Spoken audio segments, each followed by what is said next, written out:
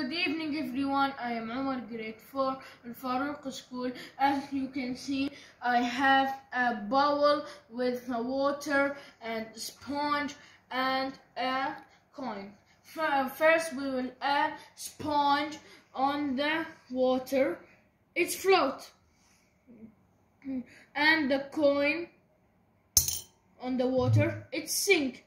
Why the sponge is float and why the coin is sink? Because the density of the sponge is less than the density of the coin, and the coin is more density than the sponge. The sponge has more volume than the coin. The coin has less volume than the sponge, but the sponge has less mass than the coin, and the coin has more mass than the sponge. Goodbye.